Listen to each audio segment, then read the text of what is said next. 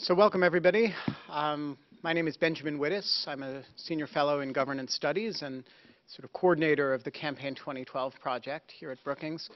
Welcome to the, I believe, the fourth in our set of Campaign 2012 issues events. So for those of you who've been here before, this introduction may be a little repetitive. I apologize for that, but some of you haven't been to any of these prior events. So I want to tell you a little bit about the larger project that this event is a part.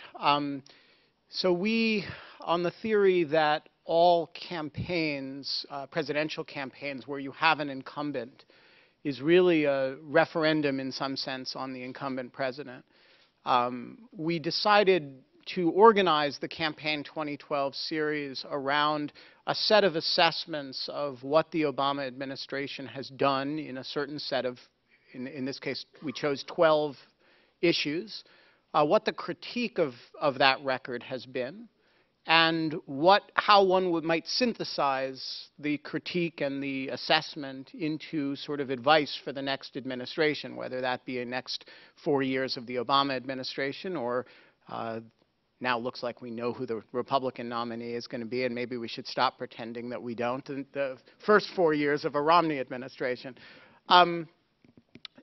So in each case, what we did is we asked one or sometimes more than one scholar jointly, in this case one scholar, at Brookings, to write this assessment paper and a sort of that culminates with a kind of set of advice for the next administration.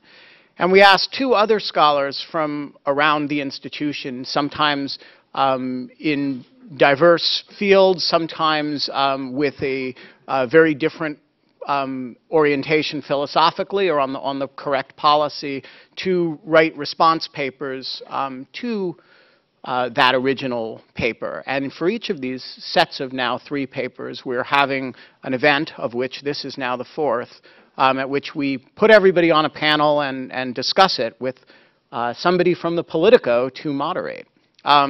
So with that, let me introduce today's event, which of course, as you know, is about Iran policy. The main paper for today was written by Suzanne Maloney. Response papers were written by Shibli Telhami and Mike Duran. All of them are in the foreign policy studies group at Brookings. And here to moderate, which is a particular pleasure to welcome Josh Gerstein here, who is a longtime colleague of mine and voice on the other end of the phone whom I have not met until today. So it's a pleasure to welcome you here to Brookings. And let me turn the floor over to you. Thanks a lot, Ben. Hopefully everybody can hear me in the back. Welcome to the discussion. We're certainly meeting at a very opportune time to discuss this issue, since we're going to probably see Iran jumping back into the news in a pretty significant way this weekend, as some potentially very interesting talks get underway about the future of the Iranian nuclear program and whether it's something the Iranians are really willing to negotiate about at this point or not, which could obviously have pretty significant implications for the Obama administration's policy going forward, and also the role that that issue will play in the 2012 campaign. Suzanne's paper, which I hope people have seen, and if not, it's on the website and I think available here, is pretty interesting in laying out what I think is kind of a riddle of Obama's Iran policy, which is, as you argue, it's been fairly successful in that he's had some pretty significant achievements in putting together a sanctions regime that some people thought probably couldn't be cobbled together, to the point where I think even many Republicans would concede there's a pretty tough set of sanctions in place in Iran. Yet, as you note in the paper, at the same time, it seems like this could be the issue that most, at least the foreign policy issue, that most imperils the president's re-election, if we accept that foreign policy will play a significant role in that. Even if it's not a significant role, it seems to be the favored topic of choice for the Republican candidates. So on that note, I thought you might just give us a few more thoughts about how we've ended up in this place, and whether you think it's an issue that Republicans will be able to leverage in some way against the president, given the achievements but the continuing dangers. Thank you so much, and thank you to Brookings and to Ben for organizing this event. I think it's one of the hallmarks of Brookings that we tend to benefit from incredibly good timing, and so I will suggest that today's event was not intended really to happen just on the eve of the first negotiations between Iran and the group known as the P5+1, the international coalition of countries of the permanent 5 members of the UN Security Council, plus Germany, that have undertaken negotiations on the Iranian nuclear program. The first such session in well over a year will take place this weekend, and yet Iran has this fortuitous way of popping into the headlines and becoming directly relevant at a moment that I think works out tremendously well for having a conversation both about the kind of short-term immediate news value issues of what happens, what is likely to happen in these negotiations that will start on Friday, as well as the broader issue of how is it that we deal with a country that has been a persistent threat and a persistent conundrum for U.S. presidents for the past 33 years since the Islamic Revolution in Iran in 1979. So let me just start by saying a few words about the negotiations, and then I hope, in fact, that it will seamlessly segue into the paper and into the broader discussion of how it is that the United States and the next president ought to deal with such a complicated set of issues. I think that the upcoming negotiations are quite obviously very high stakes and very low expectations. High stakes in the sense that we are coming off a period of at least 4 or 5 months of nearly nonstop headlines about the prospects of either an Israeli attack or a combined Israeli-American attack or some other military strike on Iran's nuclear program. This has been a front-page headline issue for the past 3 to 4 months, and one that has clearly consumed the U.S. policy-making community all the way up to the president. President Obama has been compelled to come out publicly with a more clearly defined version of his position on the role of force with respect to Iran. Low expectations with respect to these talks that are coming up, simply because I think that we have no real evidence at this point that, in fact, the Iranians have come to a conclusion that they must make a final resolution to the nuclear issue. They have been dangling the prospect of some sort of a deal, some sort of a confidence-building measure, and this is something that the U.S. has also previewed in a New York Times story that appears to have been shaped by the White House and the administration, detailing the U.S. negotiating position. That perhaps some sort of a confidence-building measure on Iran's current production of enriched uranium, enriched to a higher degree than would typically be used in civilian power production, but which the Iranians have been justifying on the basis of the need to fuel a research reactor that produces medical isotopes, that this is perhaps a target of opportunity, a low-hanging fruit that might, in fact, then create a process of durable negotiations between the two sides. I think I would keep the expectations incredibly low that we are likely to see any sort of even this kind of a confidence-building measure in the short term, simply because it's clear that the Iranians haven't come to a determination that they must resolve this problem. As was said previously, we've got perhaps the toughest sanctions regime in history assembled against any country today that is being implemented on the Islamic Republic of Iran. It will go into full implementation this summer when the grace period ends for continuing transactions between foreign governments and the Iranian Central Bank, as well as the implementation of the European Union's boycott of Iranian crude imports. Those 2 points of data, those 2 measures, will begin to remove Iran's role as one of the world's leading oil exporters and will create a new level of economic cost for Iran for continuing to pursue its nuclear program. But so far, what we seem to see from the Iranian leadership is a calculation that they can withstand these sanctions, that though incredibly costly and highly disruptive to the economy, this is a price they're willing to bear for what they describe as maintenance and preservation of their rights, of their scientific and technical rights. It is an issue that they have wrapped their own legitimacy around. It is an issue that they have made clear they're willing to pursue, almost irrespective of the cost. And so for that reason, I think we have to go into these negotiations this weekend with a reasonable set of expectations, which suggests that perhaps the best possible outcome would be some sort of evidence that there's a commitment from both sides to come back to the table. Rather than any kind of an agreement that might come out of this, I would suggest that the announcement of a second round of talks, or even better, the announcement of some sort of a working group or process of dialogue, which would be sustained over a period of time, which could give both sides an opportunity to interpret the other one's intentions, to learn more about the expectations and the possibilities and the vulnerabilities, and to create some sort of a process of ongoing communication, which today, of course, does not exist because of the lack of diplomatic relations between the two sides. That is the best of all possible scenarios that we might be able to hope for from this weekend's talks. Over time, I think it is possible we will see some sort of a confidence-building measure. But of course, as we know, the Iranian approach to negotiations on the nuclear issue tends to be one of reinterpretation, of renegotiation, after the ink is dry. And so for all those reasons, I think, in effect, again, almost irrespective of what happens this weekend, we're likely to see Iran remain as a sort of hot-button headline issue as we move forward into the general election campaign this summer. The Republicans have clearly identified Iran as a potential vulnerability for a president who's had a reasonable record of success on a variety of different foreign policy issues. Iran is an issue that has a deep degree of resonance with the American public.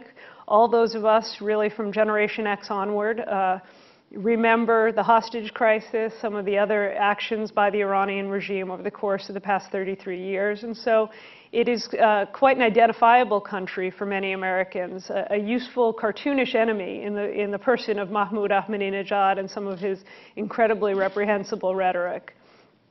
And yet, at the same time, it's unclear what the value, what the purpose of the Republican narrative on Iran is, other than to try to hammer the president on failing to solve a problem that his predecessor, Republican administration, was unable to resolve in 2 terms, and that no American president from either party has made substantial progress in resolving over the course of the past 3 decades.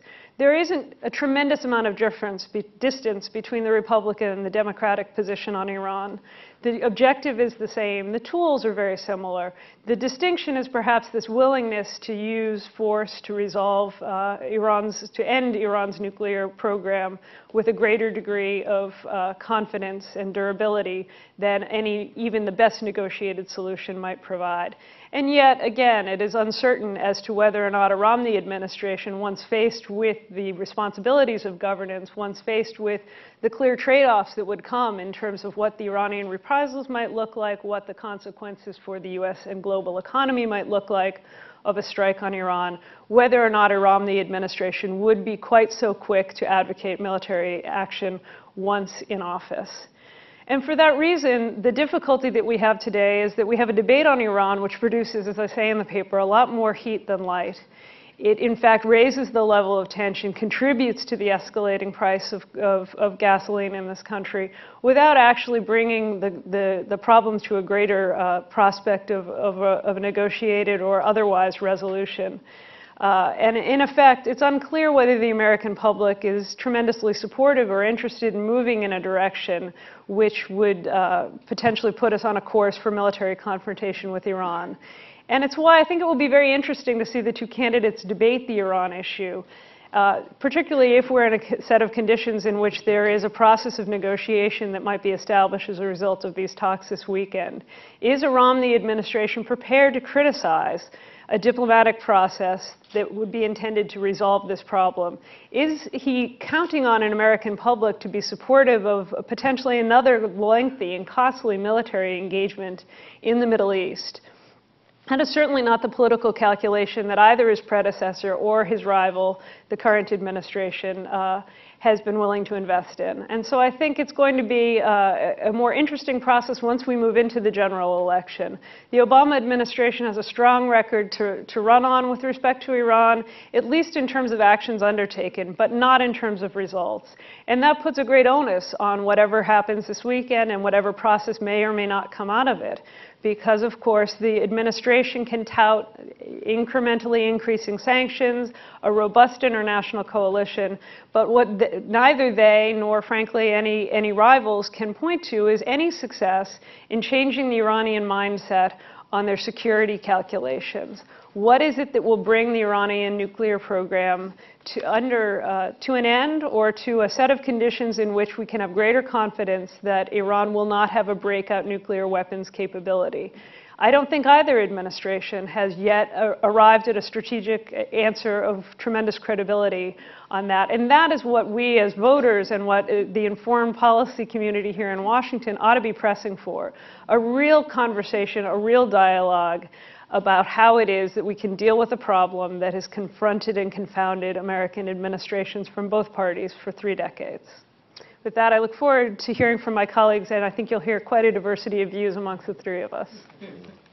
Mike, we'll go to you next, but it strikes me it's kind of improbable that we're here now at this point talking about this. If you were thought about a couple years ago what foreign policy issue we would most likely be seeing as the focus of Republican candidates attacking the president, I think a lot of people 2 years ago or so would have said it would be the war on terror, it would be the fight against al-Qaeda.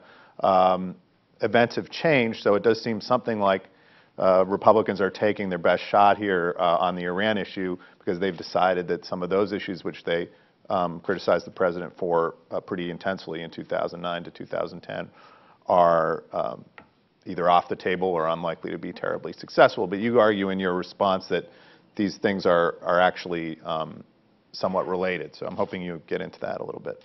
Well, I think if you look at the State of the Union speech, the president laid out what his campaign claim is going to be. And it's basically an extrication narrative. He's saying, I got us out of Iraq, I killed Osama bin Laden, and I'm bringing the boys home from Afghanistan. And I think it's a pretty winning claim. There isn't all the polls show that these are popular, absolutely popular positions. So the Republicans really don't have in that set of issues anything to really go after the president with that's going to be winning. There is criticism within Republican circles, policy circles, about the president's Iraq policy. They believe that the extrication from Iraq was much too hasty. But I don't think that's something that's going to resonate with the wider population. So I totally agree with what you said. So what we have left is Iran, and Iran is 2 issues. It's a failure to solve the problem. I thoroughly agree with Suzanne that the Bush administration didn't solve the problem either. But the problem remains unsolved, and it's getting to the point where it's a crisis, because we can see, for all the successes of the coalition and the sanctions regime, we're on a glide path to an Iranian nuclear weapons capability. As Suzanne said, there's no sign whatsoever that the Iranians have changed their view on this. So all things remaining stable, we're going to see sooner rather than later Iran with a breakout capability. So there's that issue. Then there's the second part, which is the Israel component. Hanging over the unspoken drama here is that Israel has signaled that it is willing to carry out a preemptive strike against Iran's program. And that then raises not just the Iran question, but in general the support in the American public for Israel. So that then becomes an issue that a popular issue that the Republicans can grab hold of. And we're all aware of the tense relations between President Obama and the Netanyahu government. So it's kind of 2 issues electoral issues wrapped up into one. It's the security question with respect to Iran, and it's and it's Obama's tense relations with Israel. So he's done a good job in the last year of papering over those differences with Israel, developing a narrative for the American public that's really rather powerful. He had unprecedented levels of security cooperation with the Israelis in the military sphere and in intelligence cooperation and so forth. And both sides readily agree with that. And I think he also did a very clever job in his APAC speech recently of putting the Israelis in a very, very difficult position. On the one hand, while protecting himself in domestic American politics. On the one hand, he said, I support Israel's security, and we have unprecedented levels of cooperation. He also said, Israel has the right to protect itself. On the other hand, he signaled that he doesn't want the Israelis to do anything that will get in the way of the diplomatic option, and he laid out a case for the diplomatic option. It's actually a very lawyerly speech. If you read it very carefully, you never get to the clause that says, if the Iranians don't, then I will do X. So it's a lot of very gauzy statements about support for Israeli security, but no tangible statements about what exactly will happen with what are the consequences. And that sets up an interesting aspect with respect to these negotiations that are going on now. I think the negotiations have a lot to do with the elections, because there's a very odd thing between two countries that I think are adversaries, and I think the Obama administration certainly sees Iran as an adversarial regime. But there's a temporary common interest that the two have, the Obama administration and the Iranians, and that is to see to it that there's no Israeli strike before November, for sure. So the Iranians are giving President Obama just enough to be able to say that the diplomatic option is working, and the Obama administration is grabbing it and going with it, to put that much more political pressure on the Israelis not to take action. If the Israelis take action now, then they are disrupting the beginnings, this budding diplomatic process that's beginning. I say that with tremendous skepticism and cynicism, because I don't believe for a second that the Iranians are ever going to negotiate an end to their... I believe the Iranians are hell-bent on acquiring a nuclear weapons capability, and they're never going to negotiate that away, certainly not at this stage when they can really see the finish line. So I think what we're going to see is the Iranians are they're going to give a little bit, and then they're going to back up. They're going to renegotiate. They're going to be misunderstandings about terms and so on, and there'll be a process that will string out presumably until November. That's what I would predict to happen. I think Suzanne's desired outcome of nothing tangible but a process is exactly what they desire, and oddly, I think the Obama administration has an interest. How much of an interest, I don't know, and that'll be the interesting thing to watch, and I'm sure that the Republicans will be pointing this out as things move along. Now, the interesting question then is, will the Israelis actually attack? And that, nobody has the answer to that. Can they do it? Who knows? Will they do it? Who knows? My own answer, and I'm no more of an expert on this question than anybody in the room here, is that they won't. That what they really want is the United States to take care of the problem. The Israeli solution. The Israelis understand that the Israeli solution to the problem, it brings as many problems with it as the existing problem. But it is the great unknown, and I'll just make one point and then hand it over to Shibli, and that's that if the Israelis are going to act, they have a strong interest in acting before November, because they want to act while Obama is standing before the court of U.S. public opinion with the Republican candidate there to point out every misstep that he makes, or every possible misstep that he makes.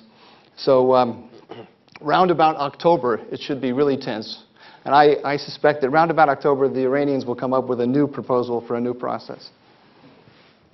Shibli, your paper talks a lot about the broader region, how other countries, how Arab countries view both the Iranian threat, the possibility of an Israeli action and the Iranian nuclear program.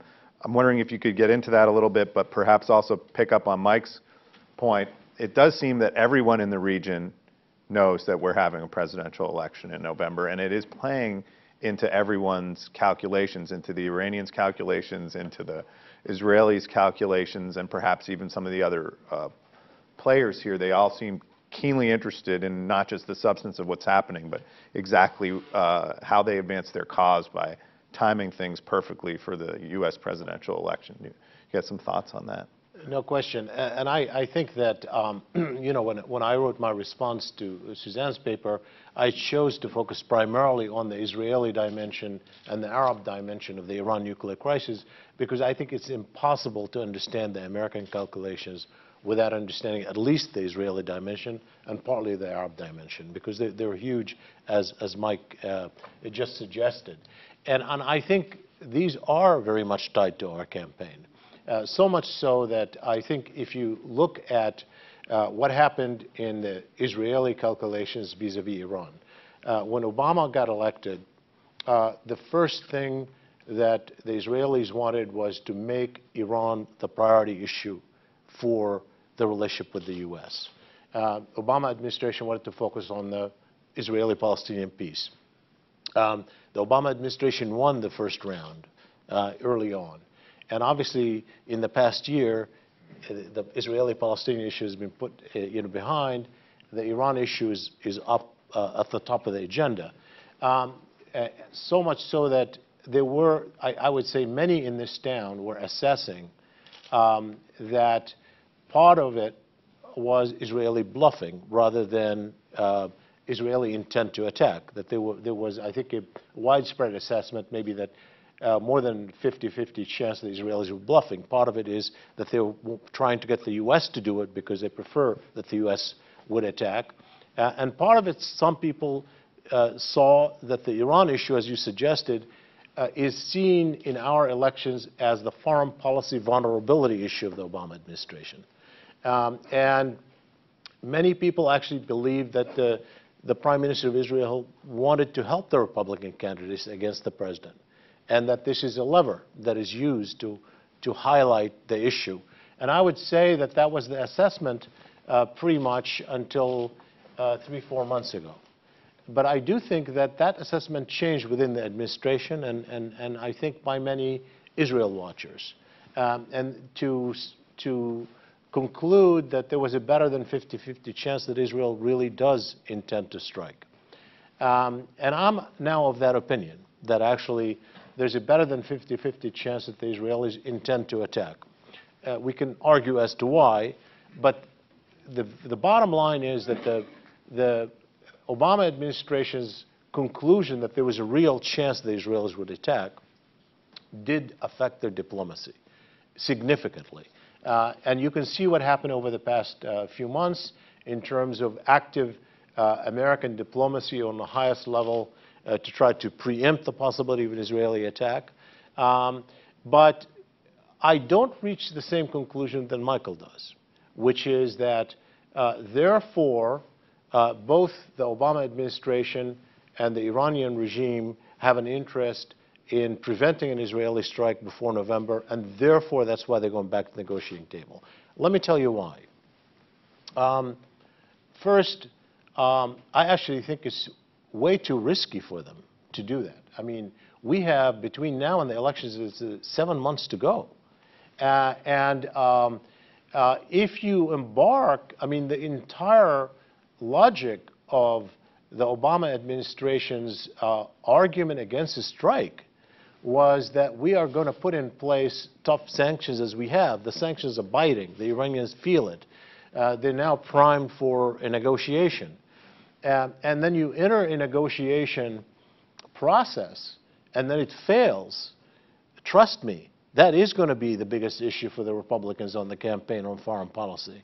It plays right into the hands of not the Israeli government that wants to push for a strike, but certainly into our Republican candidates. And if Iran wants to preempt that, I think that would be the wrong strategy, unless they really mean it. And obviously, you can make an argument that both the Obama administration certainly the Obama administration has an interest in a diplomatic solution. Because if they, in fact, assess that Israel is going to strike anyway, or there's a good chance that Israel will strike, it is hard to imagine how the administration could prevent Israel from doing so, short of having a diplomatic solution. There's nothing, in my opinion, that is a guarantee for the administration. Even if the administration says, we don't want you to attack, they put a red line. The minute Israel attacks, it's a no-brainer. The following morning, the U.S. will be on the side of Israel against Iran. Maybe there'll be an accounting later, depending on what happens. But during an election campaign lead up to November, if there was an Israeli strike, there's absolutely no doubt that the American political mainstream will bandwagon behind Israel, even if Israel did it against American advice. They can guarantee that. Short of a diplomatic solution, meaning some kind of agreement that is then backed by a Security Council resolution, and therefore it's really an international agreement that the Obama administration accepts, it's very hard to envision how the Israelis could be dissuaded, if in fact they want to. Obviously, there's still a question of whether they're capable of it, whether they really want to do it. That's another question. But if in fact you assess that there's a credible chance that they will do it, short of a diplomatic solution, it's hard to envision how you can preempt them. So in my own judgment, entering into a negotiating process 7 months before the election that has no chance of bearing fruit, it actually increases the pressure on the Obama administration to be far more militant as we come closer to the negotiations, and increases the opportunity for Israel if the Israelis really want to do it. So I just don't see how they could benefit from a process that's not going to bear fruit. If it bears fruit, yes, they would have an interest. But if it doesn't bear fruit, it's too risky for them to engage in. I think we're right in thinking about, talking a lot about the Israeli thing, because, frankly, when you look at America's options vis-a-vis Iran, much of the urgency and the timeline and the consequences really pertain to Israel. And therefore, with or without an American political campaign, our political mainstream is still going to see the Iran issue partly through the prism of the Israel issue. It's very hard to decouple the two completely. And for that reason, I think it's really impossible to map out what the Obama administration will or will not do, what it's capable or not capable of doing, without factoring in the Israeli issue before or after the election. And obviously, if the Israelis do engage, if in fact they do attack Iran, and even if they don't attack Iran, if they keep that issue alive in our political mainstream, it has consequences for what an administration can do. So I think that'll stay with us beyond the election, even if there's no military attack prior to the election. The first president is going to have to contend with it as a priority, because this issue is not going to go away. The second point I want to make is about the Arab factor. And I know that when you look at the Arab world today, in the middle of the Arab awakening and the uprisings that are all over the region, and you have to therefore look at two factors in the Arab world. One is what governments want and what they're trying to do, and where the publics are that are increasingly more important and in the politics of the region. And I would say that governments in the region, certainly no one wants Iran to have nuclear weapons. But there is strong preference, all of them, whether it's Egypt or Saudi Arabia or any of the major countries, their strong preference has always been to seek a nuclear-free zone in the Middle East. And that means to bring Israel into the equation. So they have an incentive into using the Iran issue as a way of creating a linkage with Israeli capabilities. In the short term, it is true that there are some countries that would support a military strike against Iran's nuclear facilities. But this is by no means universal, even in the Gulf region. And even within countries where there is support for a military strike by the U.S. or Israel, there are divisions on this particular issue. Among the Arab public, it's a completely different story. It's not that Arabs are generally fans of Iran, but a majority of the Arab public, really in every country that we've studied, even including Arab citizens of Israel, a majority of the Arabs do not want international pressure on Iran to stop its nuclear program. They actually think that Iran has the right to a nuclear program, and they invoke the double standards issue when they do it. When you look at the two likely attackers of Iran, Israel and the U.S., when you ask people in the Arab world, name the two countries that are most threatening to you in an open question, including in Saudi Arabia, that has genuine worries about Iran and expansion of Iranian power. When you ask them that question, overwhelmingly, they choose Israel first, the U.S. second, and Iran as a distant third, not as a major threat to them. And so Arab public opinion may not want Iran to develop nuclear weapons per se, but they're not anxious to see international campaign against Iran. And they're more anxious, I would argue, to see Iran give the U.S. and Israel black eyes. And I think that dynamic is a little bit stronger than their worries about Iran's nuclear program. In the short term, I don't think the Arab factor is genuinely a major factor in the Obama administration's calculation. Yes, there's talk about if Iran should acquire nuclear weapons, that would lead to an arms race, a nuclear arms race in the Arab world. It may or it may not. I think Saudi Arabia has indicated it may consider pursuing that. They already are interested in a peaceful a nuclear program. The Egyptians, we don't know what will happen after they come out of the revolutionary transition. Certainly there will be a pressure from the Arab public not to, if you have two non-Arab nuclear states in the region, to have their own. But they are so far behind on this that there is nothing that we have to worry about in the next year or two or three or even 5. And so that isn't really an issue in the calculations influencing the decisions now. It's primarily the Israeli factor. Suzanne Shibley talked about whether these talks that are going to start on Friday are going to bear fruit. I got the sense he was talking about a big, fat grapefruit, probably. You talked about maybe the talks will just be about more talks or an agreement to have future talks. What happens for the administration politically if the talks are sort of a shriveled lemon, that they come up with an interim agreement on some issue, perhaps this one that's been bandied about in the press in the last few days about 20% enriched uranium and some agreement by Iran to maybe either stop producing or get rid of that or something along those lines. How do you see sort of a half a loaf or a quarter of a loaf deal playing out politically in the United States?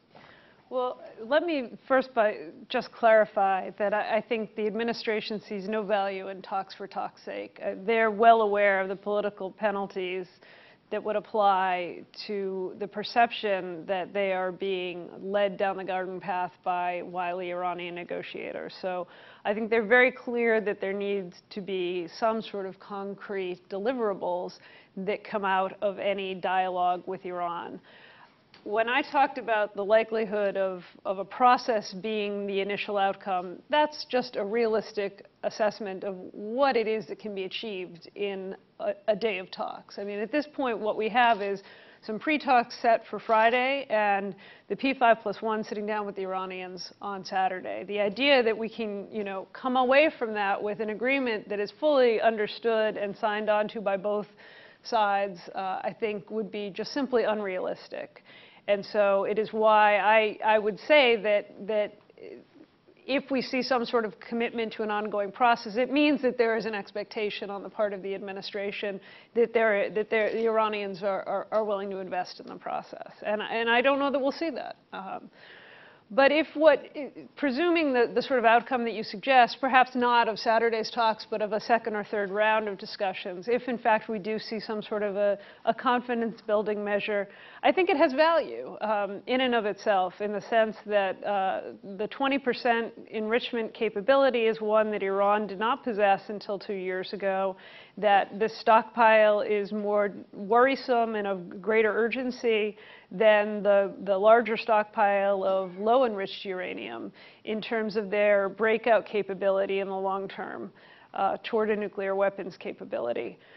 However, I don't think it begins to bring you to a position of resolving the underlying issue of Iran's large-scale enrichment program, which is the subject of the UN Security Council resolutions, 4 of them to date with sanctions in them, and which is the ostensible goal of US and the spoken goal, the explicit goal of Israeli policy toward Iran, that we should come to a solution in which Iran does not enrich any uranium whatsoever. I think that is an unrealizable goal. And so what we have is the potential for a confidence-building measure, which has some value in and of itself, but which does not lead us to real progress in the broader goal. And that is where the Obama administration will be judged. That is where the Republican rival, presumably Governor Romney, to President Obama will make his case that, in fact, Iran may have given up X or Y in the best case scenario, may have suspended its more highly enriched uranium program, but has not, in fact, slowed down at all whatsoever with respect to its low-enriched uranium program. That will be an effective counterargument. We heard it back in 2009 when there was briefly some suggestion that the Iranians were prepared to sign on to a fuel swap deal, which would have precluded them from moving to a 20% enrichment capability. There was criticism even at that time. So the administration is well aware that confidence-building measures buy very little. What they hope, what the logic holds, that the confidence-building measures create an investment in the process, begin to build trust. I think the difficulty there is that you have a leadership on the Iranian side which is not persuadable, which has not yet seen evidence that it has no recourse to concession on its nuclear program. I don't say that because I'm opposed to engagement. I'm in favor of engagement. I'm in favor of diplomacy. I think diplomacy has value. But I do believe that it would be unrealistic to approach any process of negotiations with the idea that we can somehow build trust with the ultimate decision makers in Iran, because the clear evidence from decades of experience, and the clear evidence is that Ayatollah Khamenei is well convinced that the United States' animosity toward Iran is implacable, that the ultimate goal of any US policy toward Iran is regime change. We will not change that core conviction. We must find a resolution to the nuclear program, to Iran's nuclear ambitions, that it recognizes that as a simple reality, and that buys time for whatever process of political change, one in which I suspect we will have very little ability to influence in a positive fashion, but a process of political change which has been underway persistently in Iran over the course of the past 3 decades, has some ability to return Iran to a position in which you have a broader array of decision makers. It wasn't that long ago. In 2003, Khamenei was persuaded to sign on to a suspension of enrichment, because at that time there were a broader array of decision makers who had some access to him and to power. The reformists, the pragmatists have all been forced from power today, and I don't see them coming back anytime soon. The other proponent of negotiations of a nuclear deal with Iran, Mahmoud Ahmadinejad, surprisingly and ironically, has also been marginalized. But it is not inconceivable, in fact, it's totally predictable that we will see the rise of a new force in Iranian politics, which will in fact advocate for some sort of pragmatic resolution of Iran's differences with the international community. And when and how that happens is not up to us to decide, but we have to be in a position to act upon it. We have to be in a position of communication and dialogue with the Iranian leadership when and if they are more flexible. Mike, I think some people may have forgotten, but back in the 2008 campaign, candidate Obama ran on a position of negotiation towards Iran that I would say was, if anything, more conciliatory than the position he's taking right now. He was saying he was willing to sit down with Ahmadinejad face to face and see if they could work out the issues. I mean, I understand that Republicans and perhaps the population in general might feel uncomfortable with the notion of an American president and the Iranians sitting down, given the history of all the things we associate with the Islamic Republic of Iran. Is the Obama administration in a more politically difficult place on that issue now than Obama was 3 to 4 years ago? Would that be a more saleable issue to the general voting public, not necessarily the Republican base, do you think? I don't think that position really hurt him. I didn't agree with it, and I think Republicans in general didn't agree with it, but I don't think it really hurt him in the polls. I think the really interesting story there is the learning process that he's going through, because I think there were a lot of people in the administration that believed that there was a grand bargain to be had with Iran, which the Bush administration had turned its back on. And so there was a sense that an outstretched hand from the United States would be met by an outstretched hand from Iran, and I think now they've been disabused of that notion. There's no one in the administration would believe that. On the other hand, there's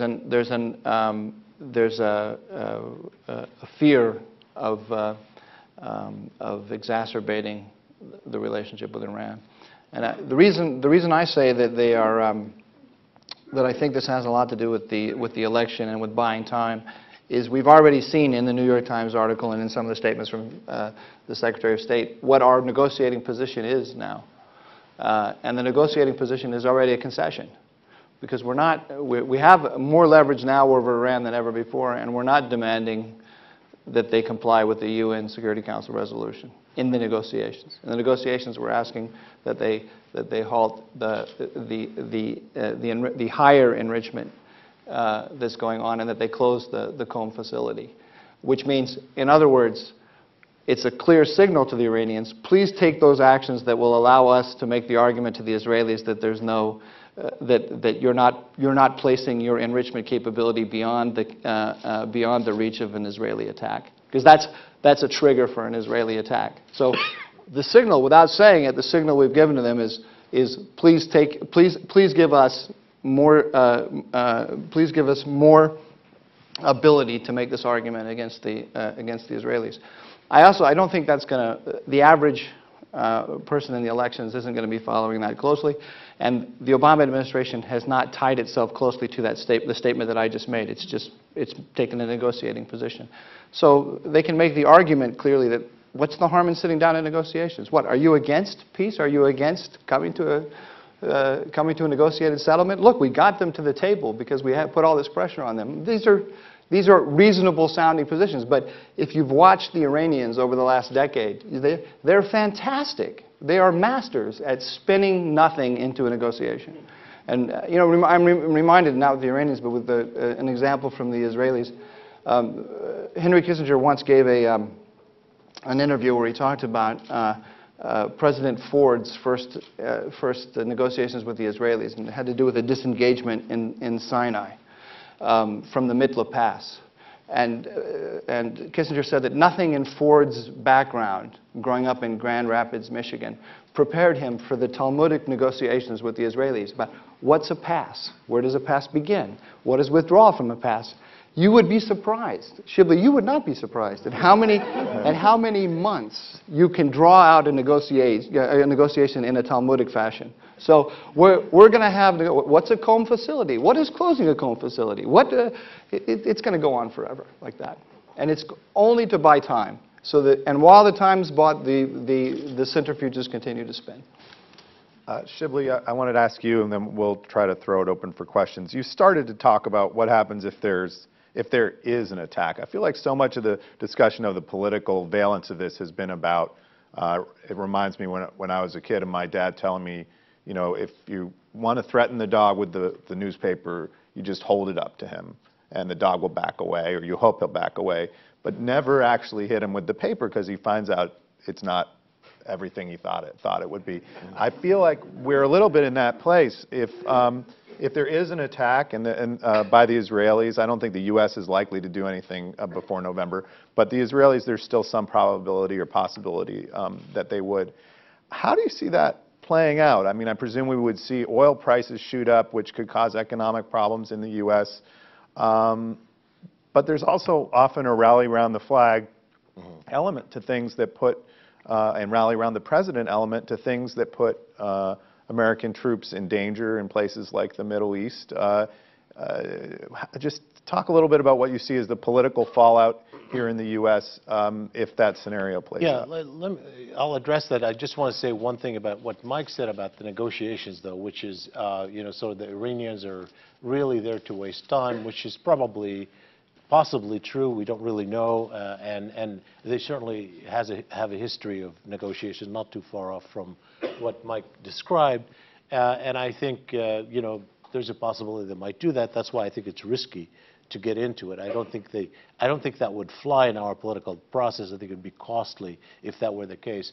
I am not entirely persuaded that there is no possibility of a negotiated settlement. I don't know for sure. You can make an argument that all they want is confrontation. Some people even think that they actually want an Israeli attack on them. There's another argument that at least the hardliners want to invite an Israeli attack so as to rally support behind them. So there are all kinds of interpretation. I'm a student of negotiation. My first book was actually on bargaining, and you're right. I know the details, particularly at Camp David, between Menachem Begin talking about every comma mattered in the whole negotiation. You never know what you're getting into. I mean, Sadat got into things he didn't expect at all.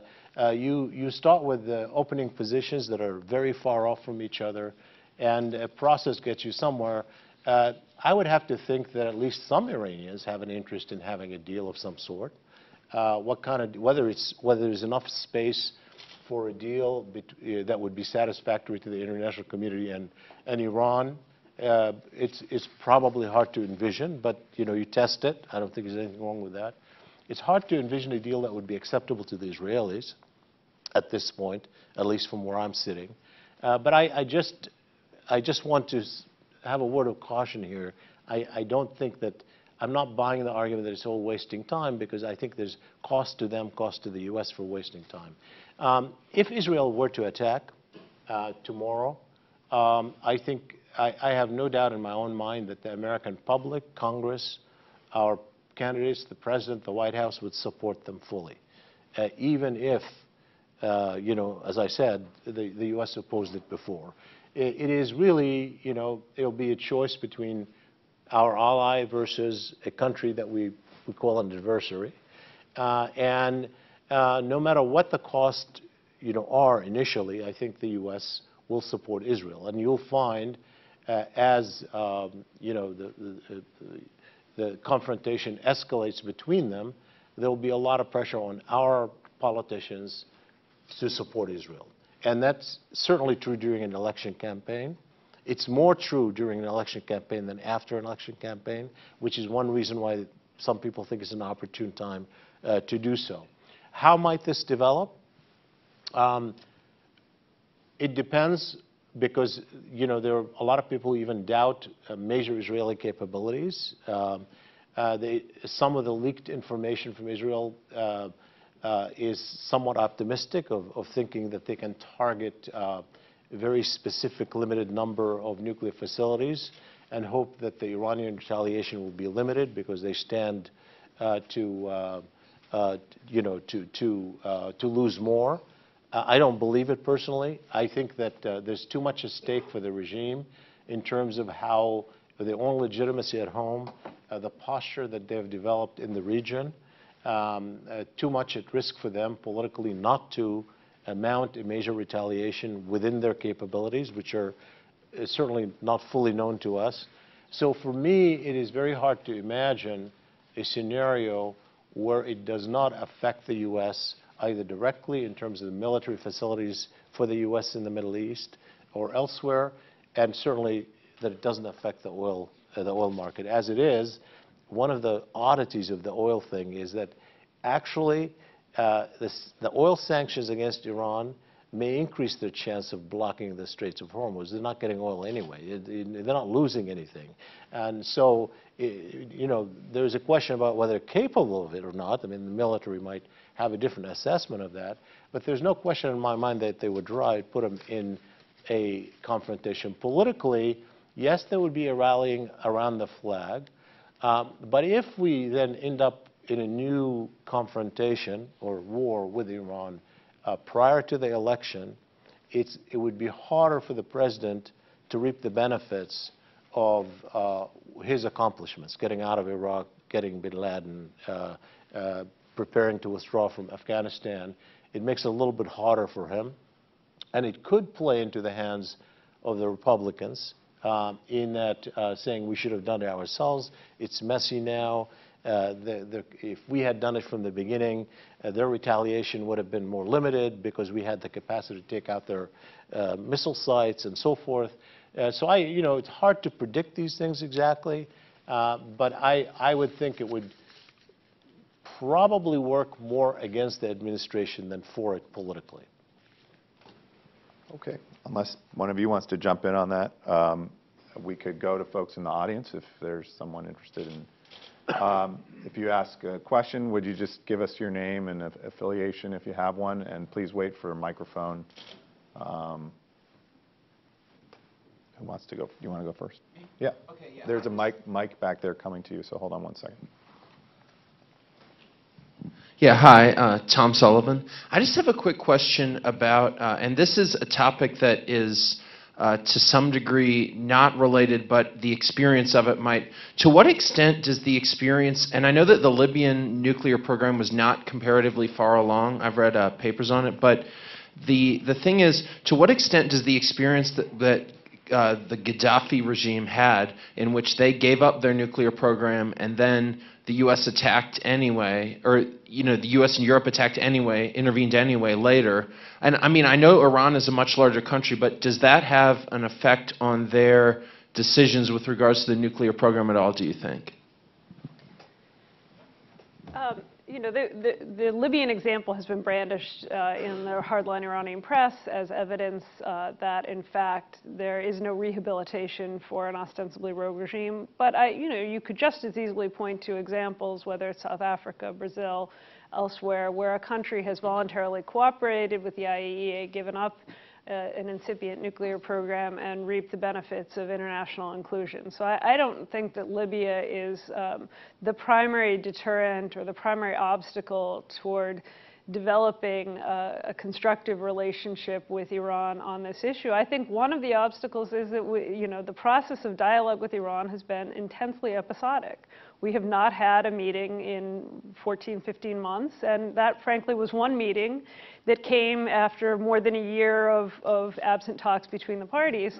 So we've never yet established a meaningful mechanism for sitting down with the Iranians on a sustained basis and trying to create a level of common understanding about the potential benefits of full-fledged cooperation with all of the objectives of the international community on the nuclear issue, as well as what it will mean for Iran to continue on the path it's on. It will not mean, for example, that Iran has a future of a kind of Pakistan or India, in which there is a penalty to be paid and international opposition to a nuclear weapons capability, but ultimately rehabilitation and acceptance as implicit nuclear states in those cases. That future does not exist for Iran because the regional context, as Shibli and Mike have suggested, is so very different. So I think that, you know, talks for the sake of talks have no value and have an intense political price, as has been referenced here in this discussion. But a mechanism of dialogue, an ongoing set of negotiations that is aimed at generating some small areas of cooperation, of Iranian concession on the nuclear program, has at least substantive strategic value if it does come, I think, as acknowledged, with some potential political vulnerabilities with respect to the electoral process. You know, I think, yes, the Libya precedent does matter. I think all these precedents matter. I think, you know, the attack on Iraq, the North Korean nuclear program, they've certainly played into the doctrine of preemption, the Bush administration. All of these have played into the calculations of every country, including Iran, and I think they probably do at the moment. But I think for Iran, the issue isn't, you can't compare it as to South Africa, let's say.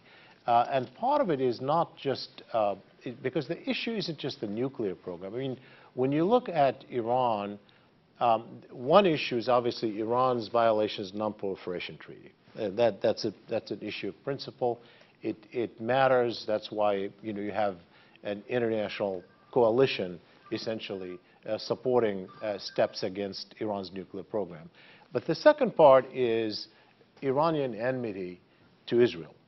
And I think that is an issue that is very central in our political mainstream. It is very central to Israeli calculations separate from the nuclear program in and of itself. And the question is whether that could be negotiated away. And I'm of the opinion that it probably could not. I think there's a division on this among people who follow Iran closely. For that reason, it is very, and I would even argue that the enmity to Israel per se that comes out of the regime is at least as powerful in its consequences for Israeli calculations and for our politics as a violation of the Non-Proliferation Treaty. For that reason, it's very hard to decouple the issues. And so the reason for the pessimism in some ways is that you can't do it, even if you can negotiate a deal, you can't negotiate that other side, which is likely to be with us. And I think it makes it far more difficult to deal with the Iranian program. Gentleman here.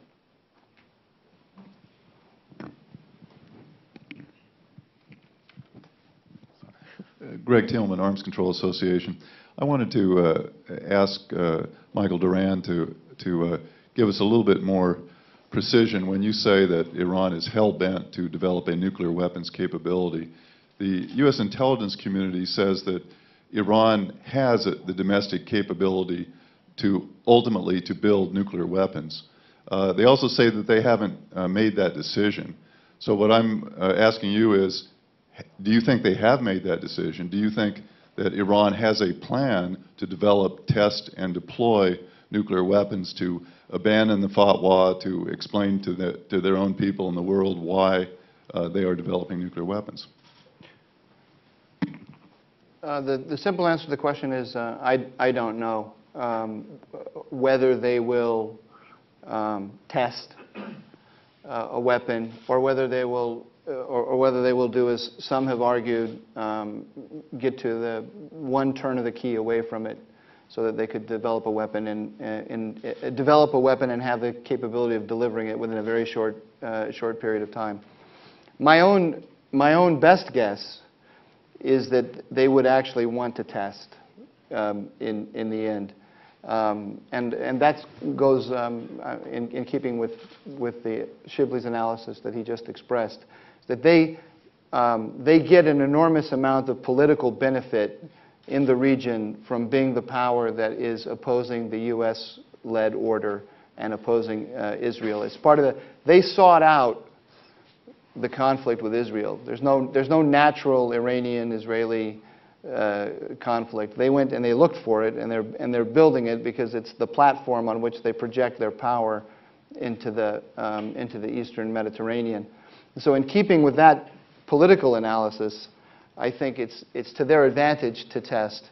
And they probably look at examples like the North Korean example and so on, and see that you can get away with that without adverse consequences. But I don't think there's anybody who has really clear insight into how the people who are actually going to make the decision discuss that factor. My understanding of the intelligence is that we don't see them actually building the capability at this moment. We see them putting all the different pieces together, or at certain moments they've been putting all the pieces, but not bringing them all together. But I don't know that we ever have we're ever privy onto the conversations about how they calculate that. And once they have all the pieces in place, they may change their calculations as well. So I really don't know.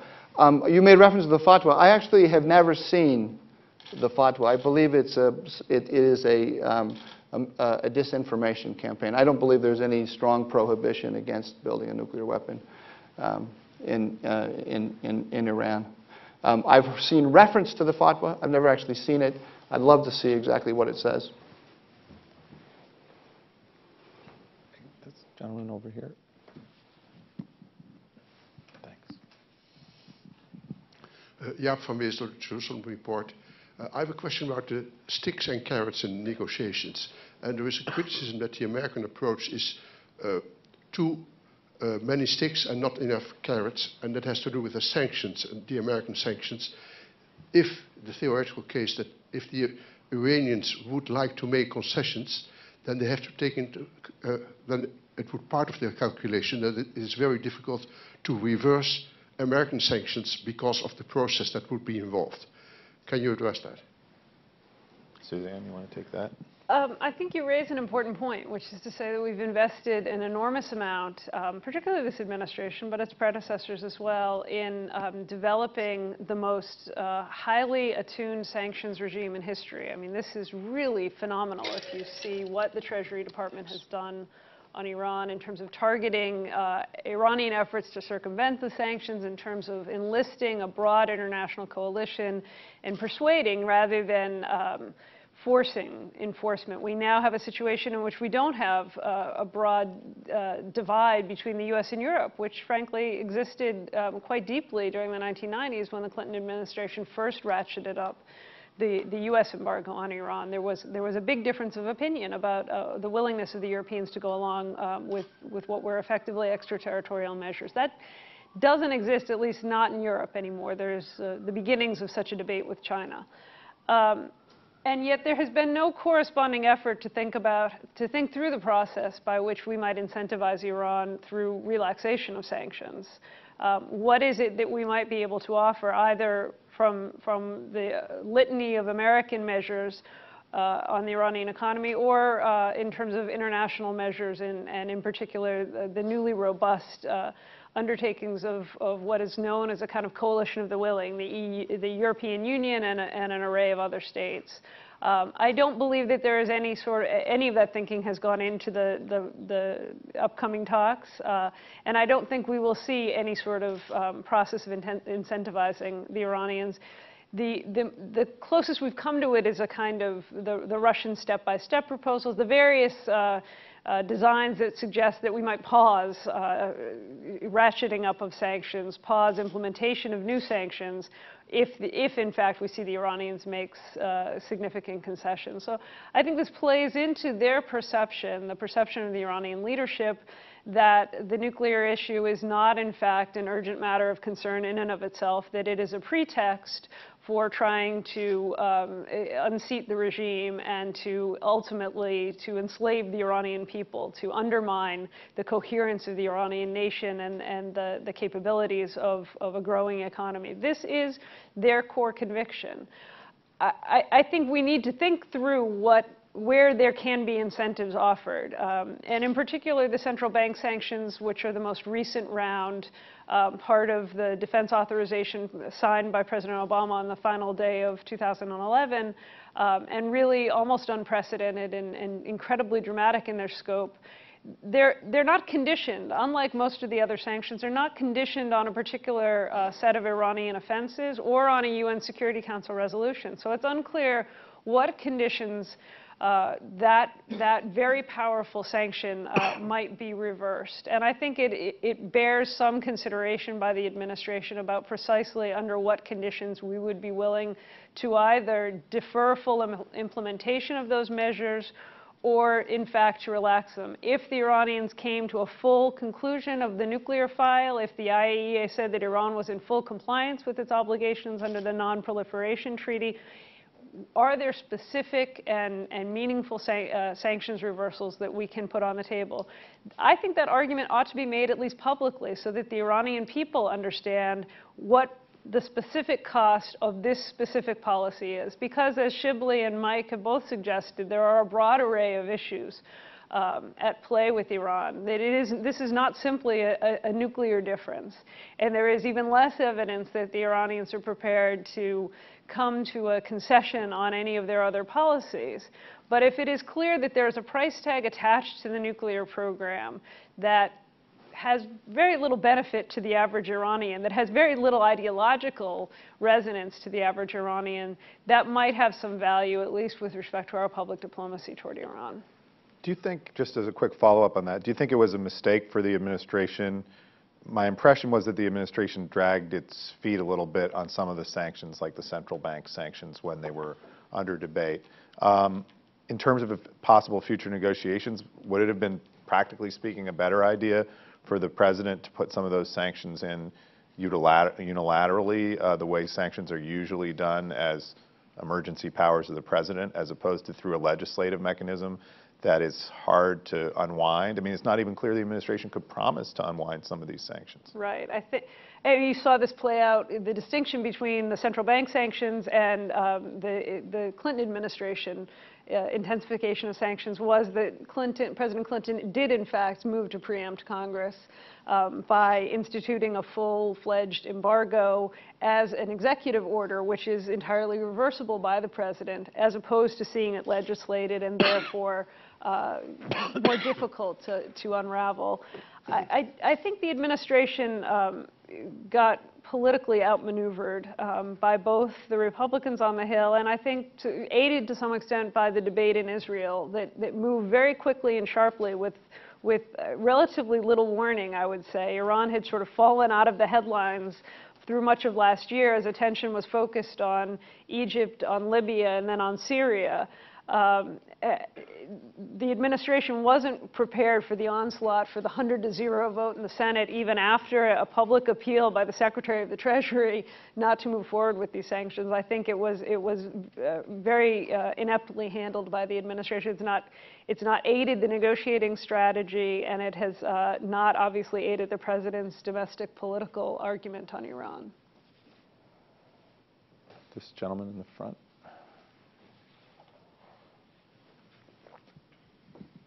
Thanks. Garrett Mitchell, and I write the Mitchell Report.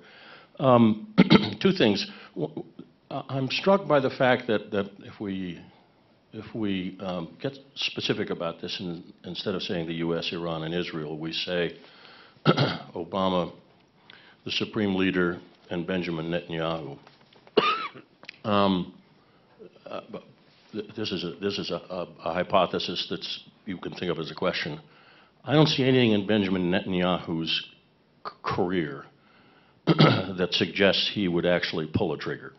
He likes to talk about pulling triggers, but I think,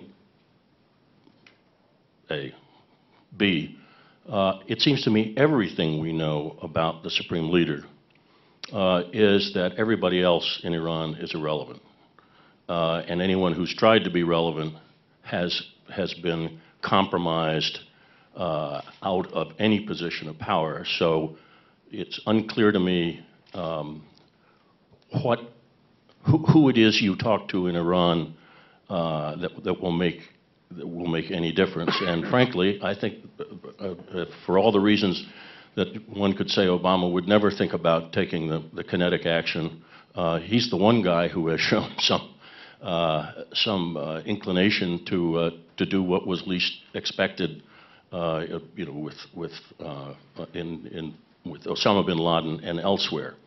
Given that, I am struck by the fact that this sounds to me like a lot of back and forth and nothing substantive really happening. And the one thing we haven't talked about today, which I'd appreciate getting some feedback on, is where there is some likelihood that players can make some progress in this arena, and that's in the cyber world. I mean, that's the one thing we know that has had some impact on the Iranian nuclear program, are the cyber attacks. So what do we know about the cyber activity Right. and how effective that could be. Shibli, you talked a little bit in your paper about the issue of other actors, I think, in the, Mike, you may have hit on this too, but there's this issue of other actors in the Iranian political system who could be brought into bear. If we're talking about measures short of kinetic action, which is sort of a euphemism for a strike, be it an Israeli strike or a U.S. strike. Are there other things that can be done, either, as this gentleman was saying, in the sphere of behind-the-scenes action, which I suppose could be kinetic but could be covert?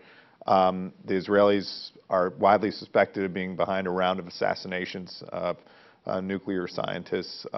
Is there any chance that things on that level that aren't quite at the level of a direct strike would have a chance of derailing or even substantially setting back the program? Well, obviously there are a lot of things that are ongoing, covertly, but whether or not these are capable of stopping the program seriously is another question. But I thought that Gareth's question actually focused on something important, which is the centrality of the leaders in this game, rather than just the overall country or politics. And I think in the case of Iran, I think most analysts would probably agree with you about the centrality of Khamenei. And I always wondered, part of the problem that I have in negotiations, particularly in negotiations, where if you conceive of a regular negotiation where there's a team and there's a certain level of empowerment and there's a certain level of somebody leading it behind the scenes or giving feedback into what the next step is, whether anyone in the Iranian scheme is empowered, given that they all have to ultimately get the approval from the top, and how much flexibility there is. That worries me actually more than anything else about the negotiations, because in fact every evidence we have is that he is so central and that he's not hands-on on a daily basis, so it limits what can be done. On the Israeli side too, I think you're right in focusing on Netanyahu, in that even those who within Israel who say the chances of an Israeli strike is very high, they actually focus on him and Barak. They say it's basically a two-man show of, for a variety of reasons. Barak is trying to prove that he's the best general ever, and Netanyahu really sees Iran as an existential threat or whatever. But they focus on the leaders and their instinct, because actually, as you know, the Israeli military establishment and intelligence establishment is very much divided, with a lot of voices opposing an Israeli strike. And actually, public opinion in the polls that I did in Israel, a majority of the Israeli public opposes an Israeli strike without American support. So I think that the focus on the individuals really is important. I don't know that I draw the same conclusions as you do about there's nothing in his history. I think it's a little bit too much of a psychoanalysis to make us really predict what he might or might not do. Mike, did you want to contribute some? I just wanted to add to that about Khamenei. One of the fantastic tools that the Iranians use for buying time is having this absolutely impenetrable process, political process, but that nobody understands. And when I say that, nobody understands it. You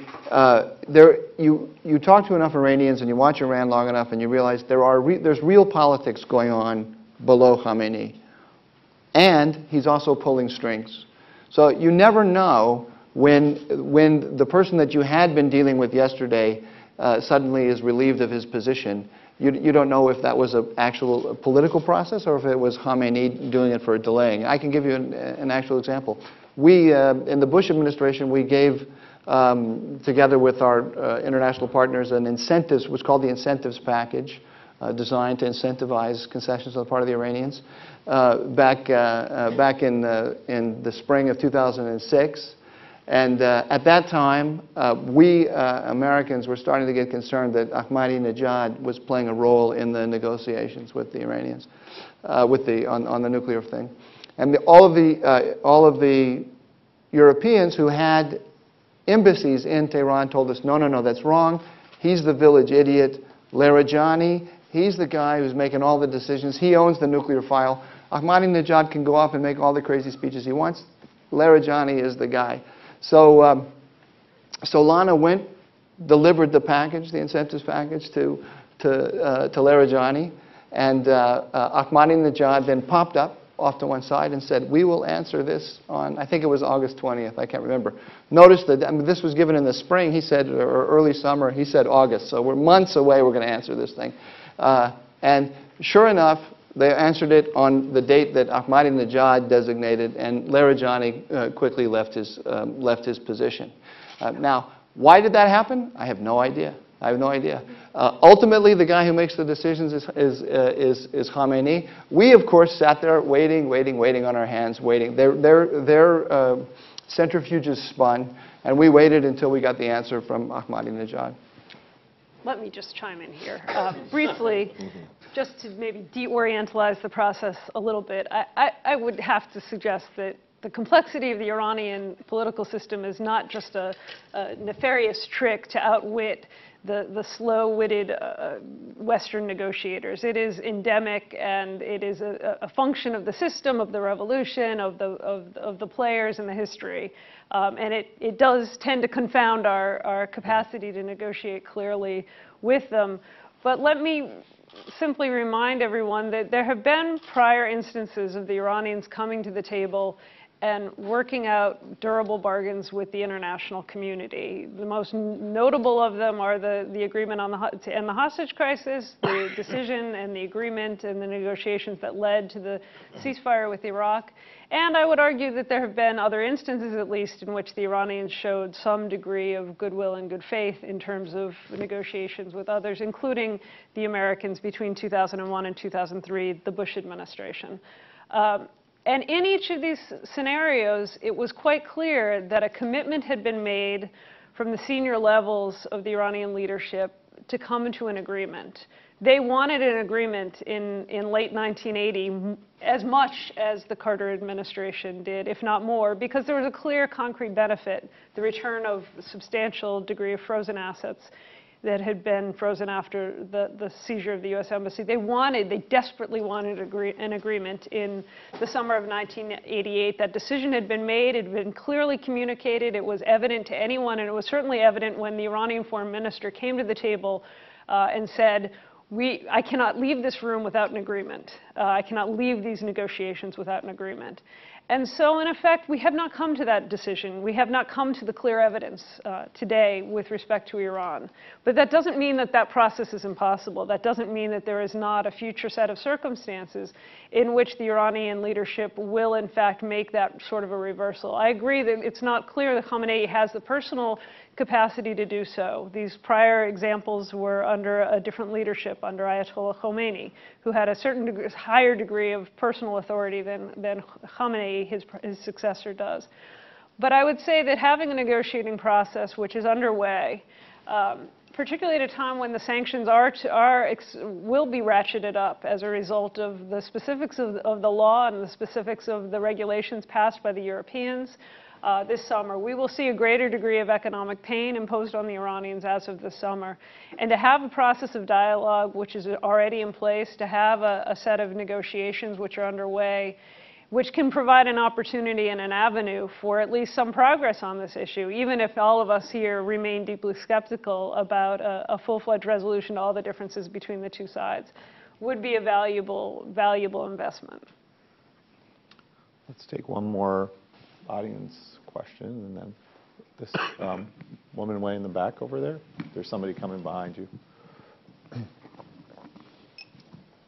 Thank you. My name is Leandra Bernstein. I'm with Executive Intelligence Review. And my question is less about the 2012 elections per se, but about the geopolitical impact of either an Israeli strike on Iran or, similarly, a U.S. strike.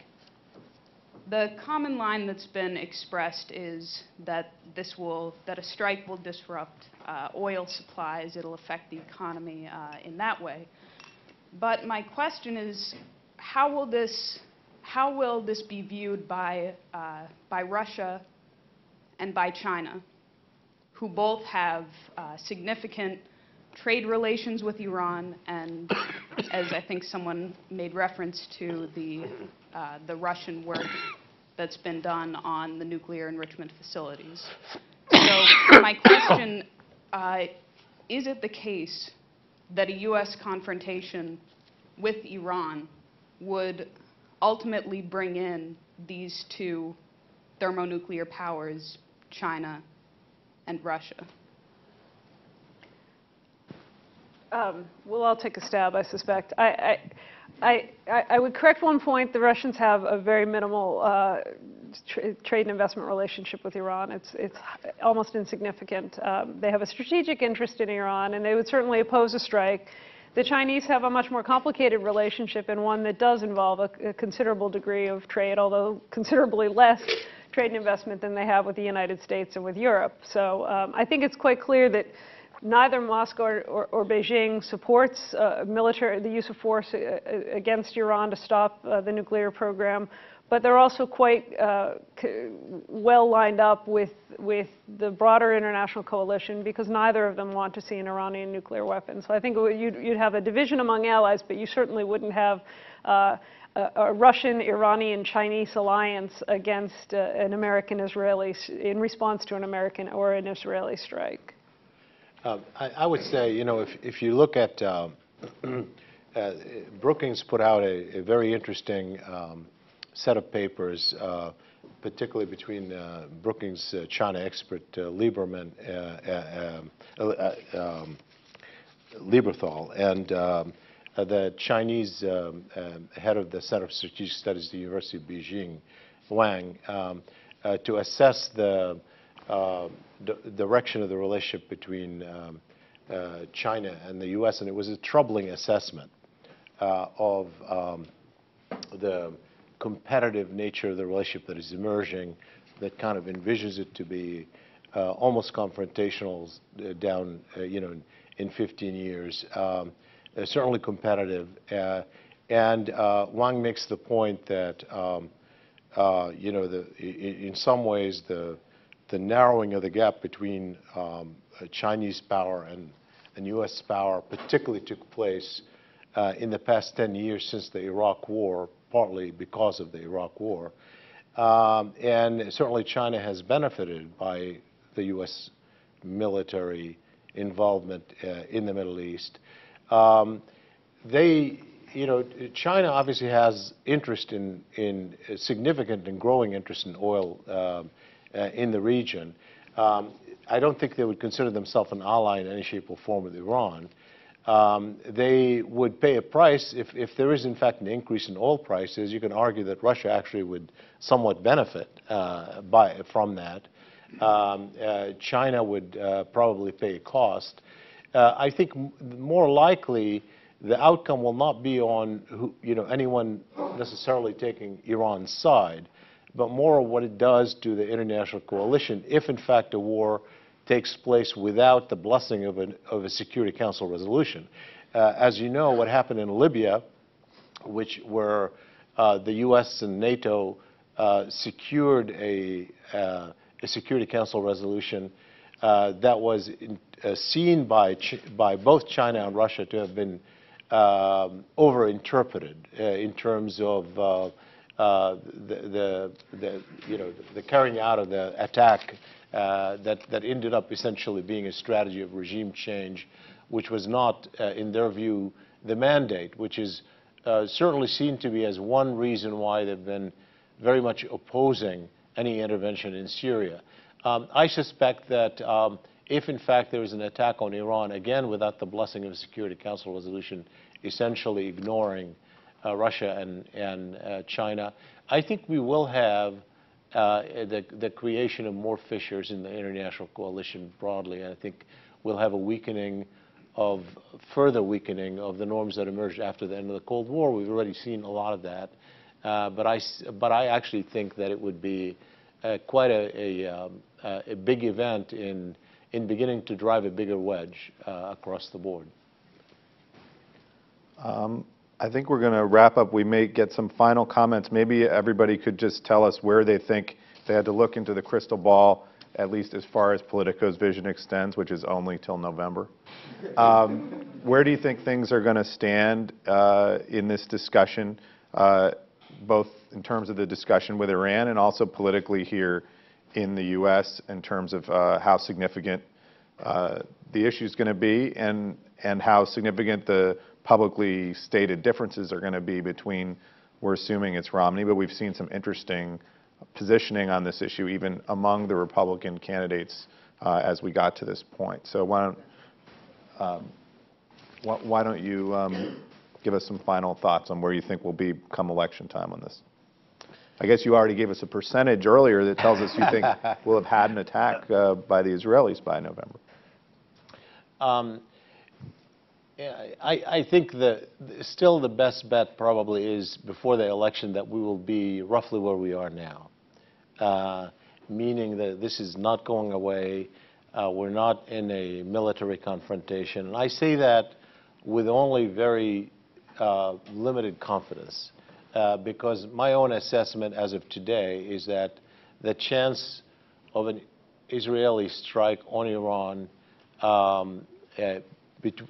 in the next year, that is before or after the election, is slightly higher than 50-50, if nothing changes, in part because the Israelis have they put so much on this issue, in part because they told the public that if Iran were to acquire nuclear capabilities, it would be an existential threat, almost the end of Israel, to the point that actually a majority of Israelis now believe that, to the point that one poll showed that 10% of Israelis would think about leaving the country if Iran were to acquire nuclear weapons, to the point where, at some point, some Israeli officials were, and certainly intelligence experts, were warning against the use of the existential threat labeling because they worry about the morale of the Israeli public.